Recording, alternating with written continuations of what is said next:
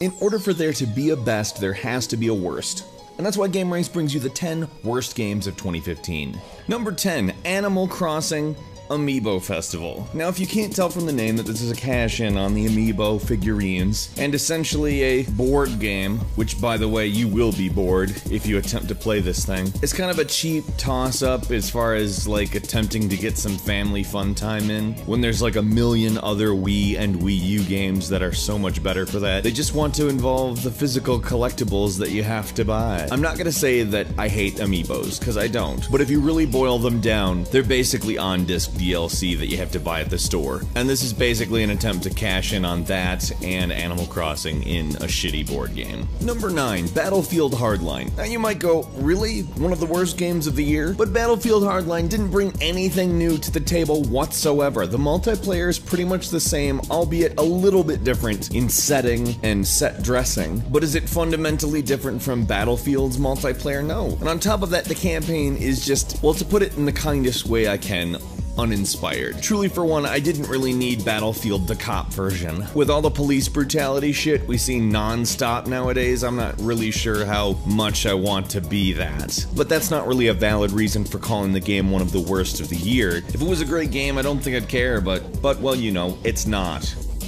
Number 8, Gianna Sisters Dream Runners. Okay, so I'm gonna say something that sounds good. Dream Runners is a platforming racing game with a ton of power-ups, and seems intended very much for the party crowd. And I think if the game had been executed well, it'd probably be heralded as one of the best games of the year. However, from everything, including the gameplay being impossible to keep track of, and you're probably not thinking that looking at the footage, but trust me on this, just try it, and the weird, like, $1.99 Android platformer graphics, this game is just basically a mess. There's no reason to play it. It's terrible. And really, like, and it's compounded by the fact that it sounds like a really good idea. Number 7, Evolve, which is basically not a game. When Evolve was announced, do you know what the emphasis was on? The DLC that would come out along with Evolve, which, by the way, still isn't enough. If you spend the money on the DLC, there's still not enough game here. The concept sounds pretty cool. It's basically a match between one player who is a monster that gets bigger and scarier, and the rest of the players are fighting against it. However, there's no variety in gameplay. It is just devoid of new ideas and changes that keep you coming back, and with the lack of content, it's like a $20 game at most. Number 6, Afro Samurai 2. Now, the first wasn't really reviewed that well, but it had a lot of fans. People enjoyed the game, and there's something to be said about when people's experience with a game isn't the same as with reviews. However, fan response to the sequel game, not quite the same. The second game plays almost nothing like the first game. I mean, in theory, it's similar. Like, if you described them both, it would sound similar. But not only is the combat crap, the camera absolutely just out there in every way you can imagine, and the slow-mo really weird. But the game also essentially ignores its own canon, and it can be confusing on top of being a game that plays horrifically. Number 5, Overlord, Fellowship of Evil. Now, if you're a fan of Diablo-like games, and I am, I'm willing to give almost anything that plays like Diablo or Legend of Zelda a try. And I really think that it was a mistake with this one. This is one of the most monotonous games ever created, and I'm not joking. For something that actually is fairly colorful and nice looking, it's shockingly repetitive. And honestly, it's probably simply because of the type of game it is that I gave it a shot. Sometimes hack and slash can be so refined and smooth that it's just a joy to play. This is the standard, didn't try to make it their own, who cares, top-down, hack and slash Diablo clone. Number 4,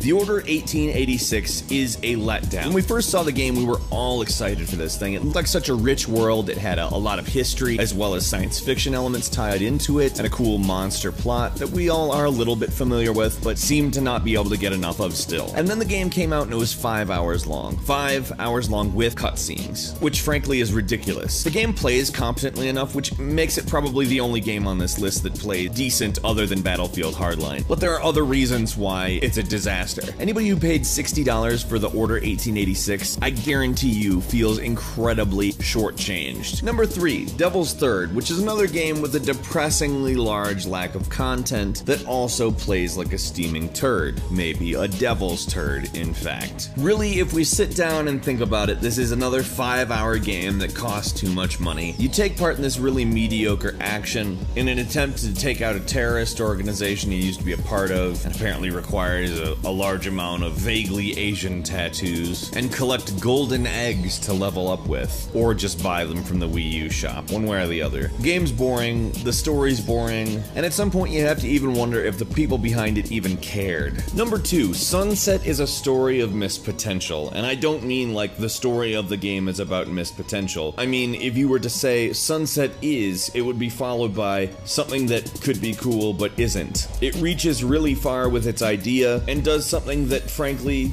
I don't know if I could have come up with myself. But the pace of this game is just deafeningly slow. It struggles very hard to keep the player's interest, and frankly doesn't really progress enough to matter. All things considered, it's a fairly revolutionary idea to start in a military dictatorship and watch a violent uprising from an apartment well above it, but it just doesn't work. Finally, number 1 is Tony Hawk's Pro Skater 5, and holy shit, what a flaming turd this game is. Where Tony Hawk Pro Skater 4 and Tony Hawk's Project 8 were actually not bad games, just maybe overused concepts, Tony Hawk 5 collectively drops trousers on the Tony Hawk franchise and squeezes out quite the Cleveland steamer. The game does not play right, it feels loose and rushed, the skate parks are beyond uninspired. An amateur could make better levels using the editor, assuming you made the best skate park of all time you would even want to play it, because as I said, the game plays like a flaming turd. But yeah, it's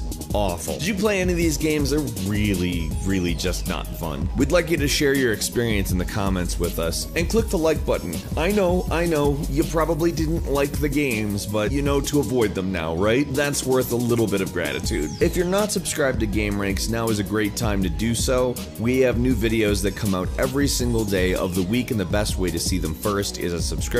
As always, we thank you very much for watching this video, and we will see you next time here on Gameranx.